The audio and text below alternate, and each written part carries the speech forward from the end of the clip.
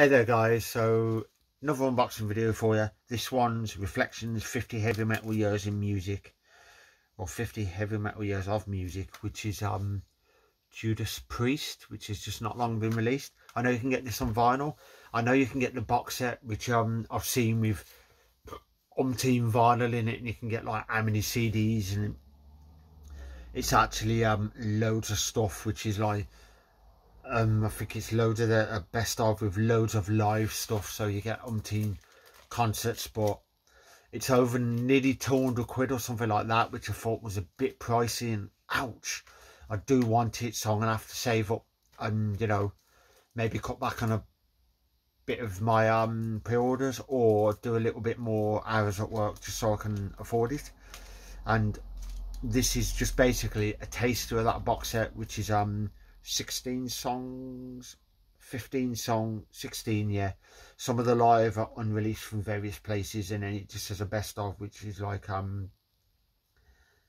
6 of them are just stuff off their albums, various albums, and they're not their biggest hits, like say British, say Breaking the Law, Painkiller, or, you know, You Got Another Thing Coming, or anything like that. And can't wait to get into this and actually give this I want to see what the unreleased sound like, because these songs are from the various concerts on that box set, so I want to see if they sound any good, to see if it's actually worth buying that box set. So it's a good taste. I know you can get it on vinyl, it's nearly 30 quid, which I thought no, because that vinyl box set is like nearly 200, and I think it's nearly 200, 150, 200, and it's got a hell of a lot of live vinyl in there, so I thought might as well just get this, check it out, and if I like it I will get that box set. So there's our artwork, typical Judas Priest artwork. Absolutely love the logo.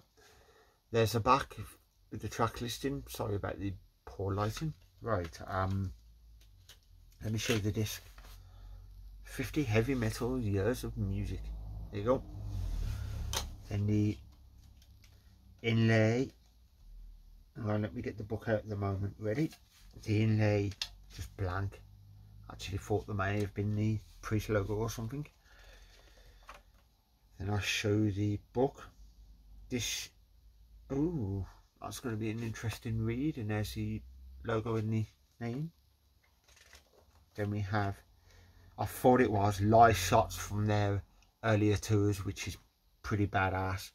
And Rob Alford with hair. I've actually seen photos of him when he had long hair down to his past his shoulders, long blonde hair, and he looks completely different to what he is. But I'm not saying he don't look good, because he does, but you know, this is more their stage passes and stuff like that, which that is awesome. I actually live in a place called Wellington in Shropshire, and as I've been told quite a few times, just down there, which is 5 minutes walk, it's a train station. At the back of the train station there's a venue, and supposedly that venue was the venue where Judas Priest played their very first gig, the very first one under the name Judas Priest, which is Wellington, Shropshire, which is just down there, which I thought was absolutely awesome. So that's a nice bit of interesting information for you lot. Some more live stuff. I'm not sure if Judas Priest have actually released a live gig from the Painkiller tour. I'm not sure, so hopefully they've released something the Painkiller tour. If not, they should release something, because that album's absolutely incredible. My favourite Judas Priest album. More pictures, and I'm guessing that's the credits, etc. And the back is the logo, which, as I've said to people, that would make an awesome tattoo. I bet how many people have got that of a tattoo. So yeah, I will put a link in the description for this band. Everybody, any metal fan absolutely knows who Judas Priest are, because they're legends. They're effectively the godfathers of heavy metal. I know Black Sabbath started and influenced the sound and stuff, but Black Sabbath are not heavy metal. They're a hard / heavy blues rock band with you know, influences from various genres. So these are the godfathers of heavy metal, and their album British Steel to me is probably the very first heavy metal album ever. So I will put a link in the description just for anybody who doesn't know much about this band and say piques their interest, the artwork or anything like that. But anybody who hasn't listened to them and they like metal, you must get on these. Absolutely legends. I've seen them at Bloodstock.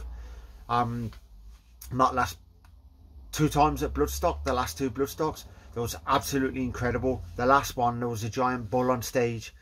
And how many people was asking how come they've got a giant bull on stage, and I said that's a nod to the bull ring in Birmingham, because Judas Priest are from, is it, well, about from Walsall, which is just on the outskirts of Birmingham. So, you know, Brummie or Midlander, which is absolutely fantastic. And I was born in Birmingham, birthplace of heavy metal, birthplace of Black Sabbath, Judas Priest, Napalm Death, and various other bands.